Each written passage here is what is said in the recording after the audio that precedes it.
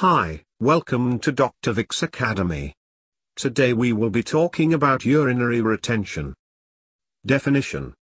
Urinary retention is the inability to voluntarily urinate. Acute urinary retention is the sudden and often painful inability to void despite having a full bladder. Chronic urinary retention is painless retention associated with an increased volume of residual urine. Patients with urinary retention can present with complete lack of voiding, incomplete bladder emptying, or overflow incontinence. Complications include infection and renal failure. Causes of urinary retention. Obstructive. Obstruction of the lower urinary tract at or distal to the bladder neck can cause urinary retention. The obstruction may be intrinsic or extrinsic. The most common obstructive cause is benign prostatic hyperplasia.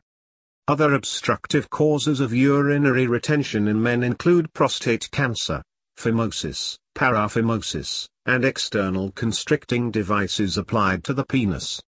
Obstructive causes in women often involve pelvic organ prolapse such as cystocele or rectocele. Urinary retention can also result from external compression of the bladder neck from uterine prolapse and benign or malignant pelvic masses. In men and women, urethral strictures, stones, and foreign bodies can directly block the flow of urine. Fecal impaction and gastrointestinal or retroperitoneal masses large enough to cause extrinsic bladder neck compression can result in urinary retention. Urinary retention from bladder tumors is usually caused by blood clots from intravesicular bleeding. Infectious and inflammatory. The most common cause of infectious acute urinary retention is acute prostatitis. Urethritis from a urinary tract infection or sexually transmitted infection can cause urethral edema with resultant urinary retention. In women, painful vulvovaginal lesions and vulvovaginitis can cause urethral edema, as well as painful urination, which also results in urinary retention. Pharmacologic. Medications with anticholinergic properties cause urinary retention by decreasing bladder detrusor muscle contraction. Symptotomimetic drugs, such as oral decongestants, cause urinary retention by increasing alpha-adrenogectone in the prostate and bladder neck. Neurologic. Neurogenic or neuropathic bladder is defined as any defective functioning of the bladder caused by impaired innervation. Urinary retention from neurologic causes occurs equally in men and women. Although most patients with neurogenic bladder will experience incontinence, a significant number might also have urinary retention. Patients who have suffered a stroke may experience urinary retention, primarily because of detrusor hyperplasia.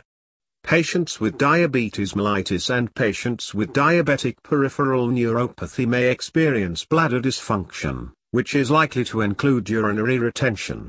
Disc herniation, spinal trauma, and cord compression from benign or malignant tumors may cause urinary retention through interruption of spinal pathways. Other causes. Postoperative complications. Pain, traumatic instrumentation, bladder overdistension, and pharmacologic agents, particularly opioid narcotics, are all thought to play a role.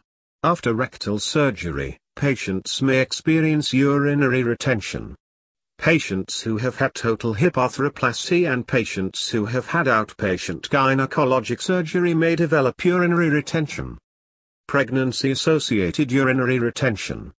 Urinary retention during pregnancy is usually the result of an impacted retroverted uterus that causes obstruction of the internal urethral meatus, most often at 16 weeks gestation. Trauma. Acute injury to the urethra, penis, or bladder may cause urinary retention. Bladder rupture and urethral disruption can occur with pelvic fracture or traumatic instrumentation. Benign prostatic hyperplasia. A common presentation of urinary retention is bladder outlet obstruction caused by BPH. The physician should inquire about precipitating factors, including alcohol consumption, recent surgery, UTI, genitourinary instrumentation, constipation, large fluid intake, cold exposure, and prolonged travel. A detailed medication history should be obtained for prescribed and over-the-counter medications, with special attention to those that are known to cause urinary retention. Abdominal examination should include percussion and palpation of the bladder. A rectal examination should be performed to estimate prostate size and to check for prostate nodules and fecal impaction. A urinalysis should be done to evaluate for possible infection. If the diagnosis remains in doubt, residual urine can be accurately measured by bladder ultrasonography or catheterization. Neurogenic bladder. Patients can present with overflow incontinence or recurrent UTI. A history of neurologic disease, spinal trauma or tumor, diabetes, and any change in baseline neurologic status should be carefully noted. Patients with suspected neurogenic bladder should undergo a general neurologic examination, as well as specific examinations related to bladder function. These include the bulbar cavernosus reflex, anal reflex, voluntary contractions of the pelvic floor, anal sphincter tone, and sensation in the S2 to S5. Dermatomal distribution, which is in the periinland saddle area. Imaging studies looking for tumors or other lesions in the brain and spinal cord may also be necessary. Once neurogenic bladder is diagnosed, the patient should be referred for urodynamic testing to guide ongoing management. Initial management of urinary retention. Acute urinary retention should be managed by immediate and complete decompression of the bladder through catheterization. Hematuria, hypertension, and post-obstructive diuresis are potential complications of rapid decompression. However, there is no evidence that gradual bladder decompression will decrease these complications. Rapid and complete emptying of the bladder is therefore recommended. In patients with known or suspected BPH, the optimal amount of time to leave a catheter in place is unknown. Up to 70% of men will have recurrent urinary retention within 1 week if the bladder is simply drained. Men with BPH have a greater chance of a successful voiding trial without a catheter at 2 to 3 days if they are treated with alpha-adrenergic blockers for 3 days starting at the time of catheter insertion. Prevention of acute urinary retention in BPH may be achieved by long-term treatment with 5-alpha reductase inhibitors. Patients with chronic urinary retention, especially those with neurogenic bladder, should be able to manage their condition with clean, intermittent self-catheterization. This technique is considered first-line treatment for managing urinary retention caused by neurogenic bladder and can reduce complications, such as renal failure, upper urinary tract deterioration, and urosepsis. In summary, urinary retention is the inability to voluntarily void urine.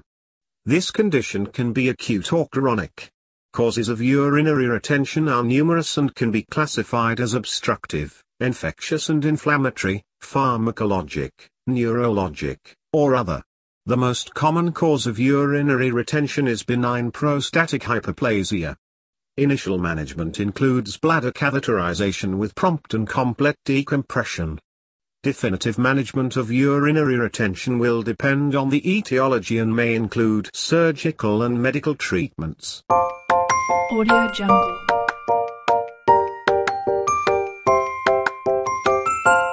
Audio Jungle.